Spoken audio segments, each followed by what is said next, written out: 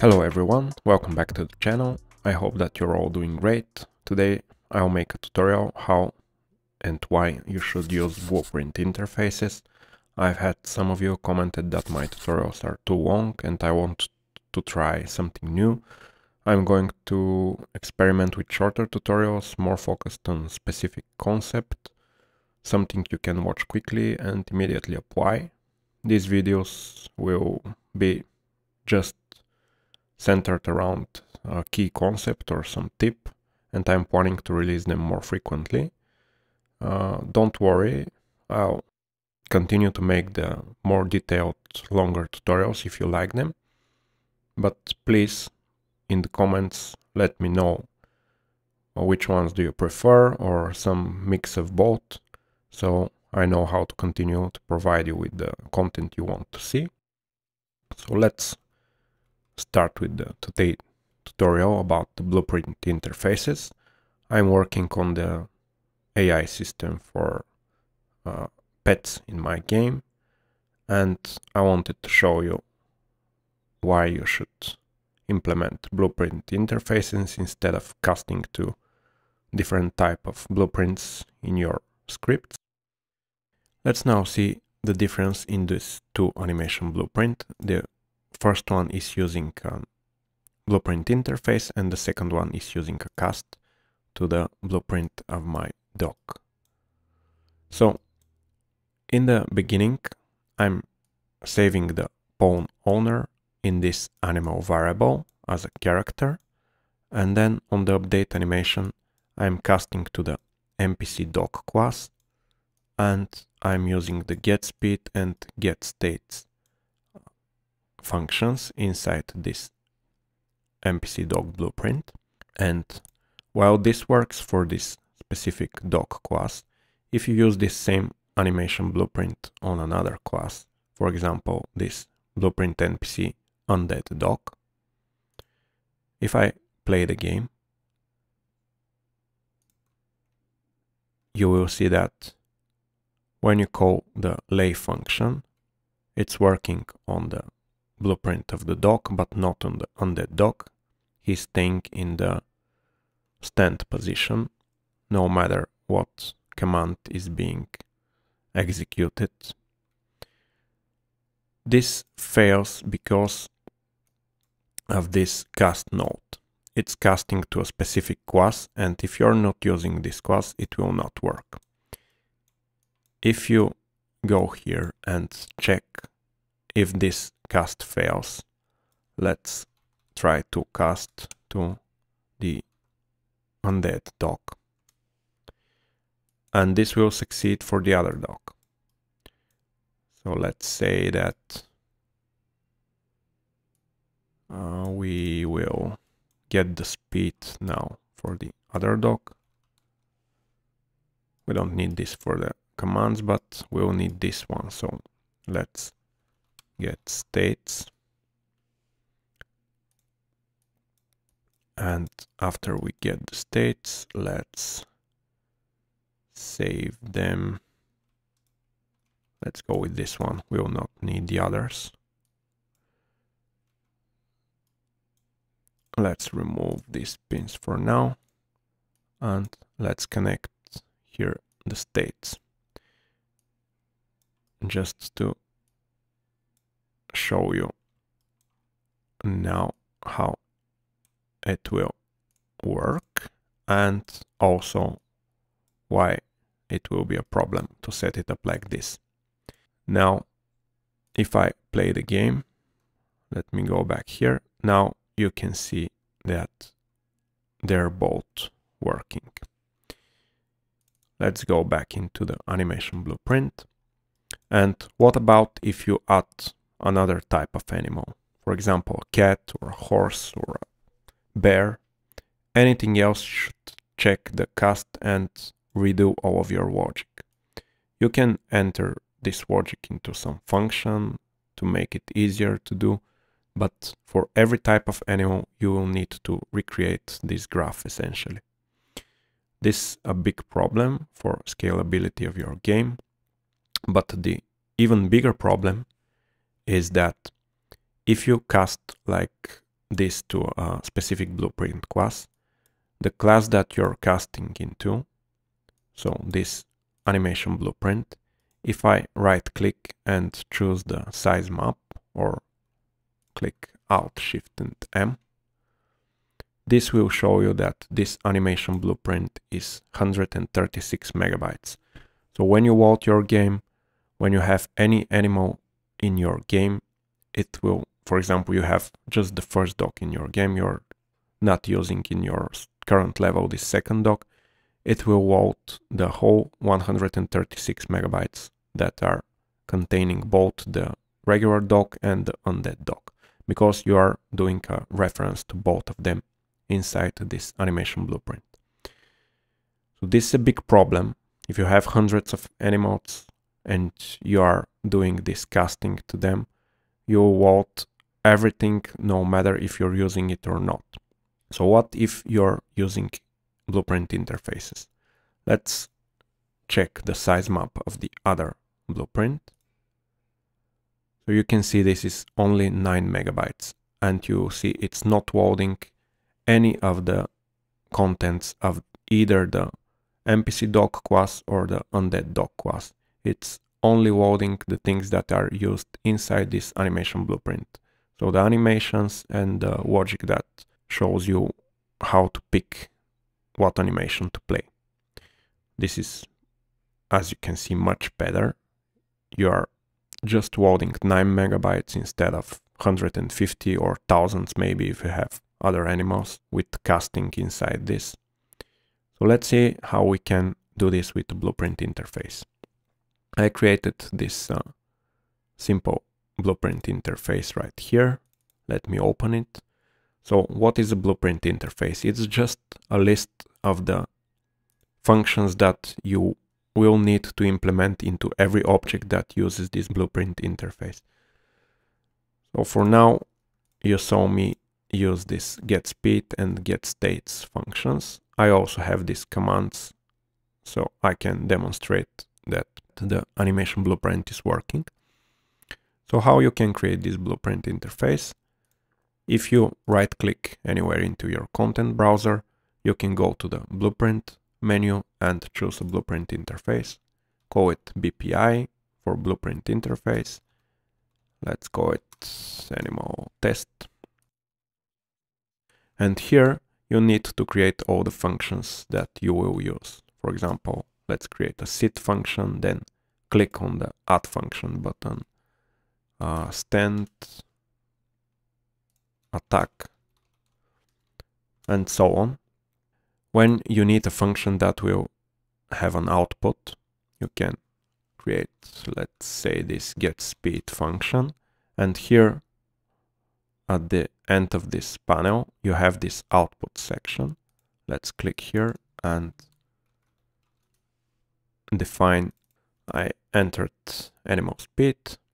After you create the list of all the functions that you will implement with this interface, let me close this now. I'll delete this and I'll use the one that I created earlier. You can go into your Bluperint, for example, here into my Bluperint NPC dock. Click here on the class settings. Here into this implemented interfaces, you have this add button and you can find your Bluperint interface. I already have it added right here. Let's remove it. Now I don't have any interface used into this class. If I click on the class settings and I add BPI animal. So now I added this Bluperint interface, and here into the left section you have this new tab interfaces, and here is the list of all of the functions that I defined into my Bluperint interface. And you need to set up the behavior of each function. For example, let's open the getSpeed version. We'll get the velocity. We'll get the vector length, and into this specific animal, my dog, and for the animation blueprint that I'm creating now, I need the value to be between 0 and 100, and because this dog has a max speed of 600, I'll divide this by 6. So this function for the interface can be different for every animal that you create with this interface. For example, if you have a snail that's moving like with a speed of 5 instead of 600, you will multiply in order to get from 1 to 100 if that's the value you need for the animation blueprint. So the important thing is that you have a different implementation for each class that uses this blueprint interface. So let's continue with the other functions here. Let's compile and save this and go to the getStates function. So this getStates needs to return you the states for your blueprint. So let's connect this states here. And this is moving. Let's use this getSpeed and check if it's greater than some value. For example, let's say 5. Let's compile and save this. And for every of these other functions, let's click all of them and do an implementation for everything into this interface. They will call the reset states,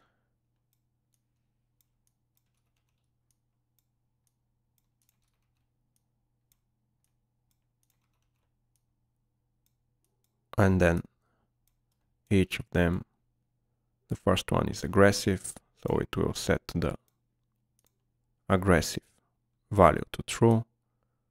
The second one should say that the animal is laying. The next one is sitting.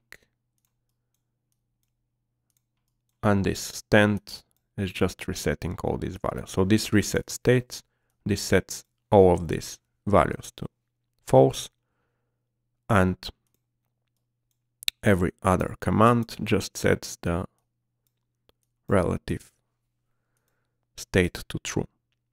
So this is the implementation of all of the functions in our blueprint interface. And I have implementations for all the functions in the undead dog as well. They can be the same or they can be different. For example, this aggressive currently doesn't have an implementation, as you can see.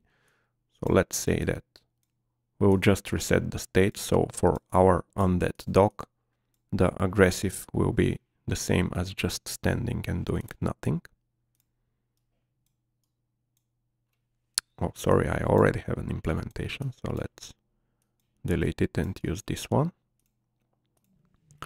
So right now, my regular dog has all the commands do what they're called, but my undead dog have this aggressive command do just standing.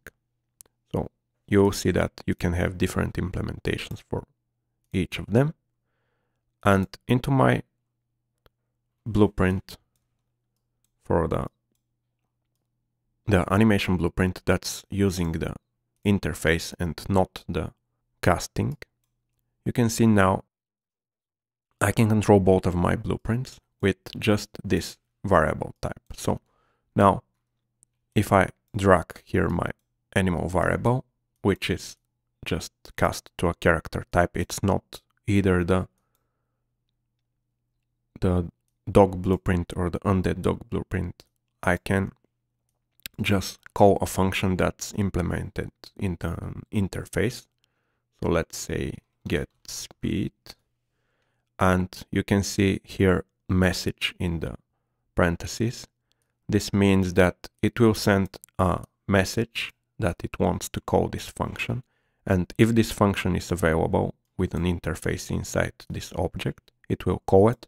If not, it will not do anything, and it will not fail, and it will not do an error, so it will not have any problem calling this function on objects that don't have it.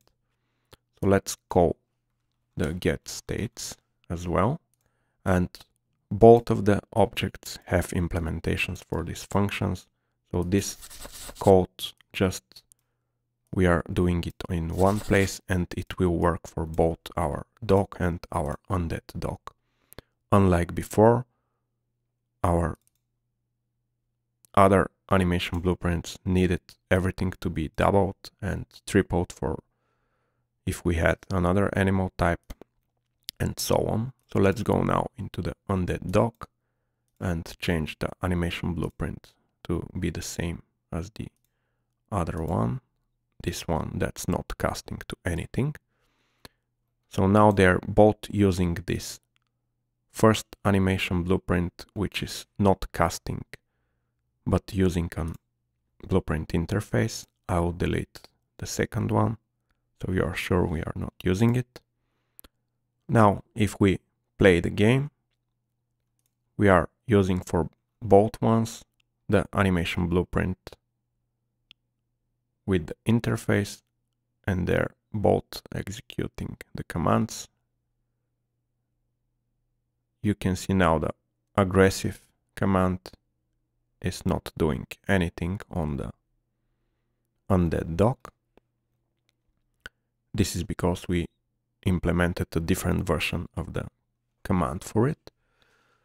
So you can see how you can reuse the same code, and you can reduce the RAM blueprint that's used in your memory for everything using this blueprint interface pattern. So hopefully this helps you understand why it's so important to use it and not rely on casts. And if you have any questions, write in the comments, and I'll see you in the next one, guys. Bye.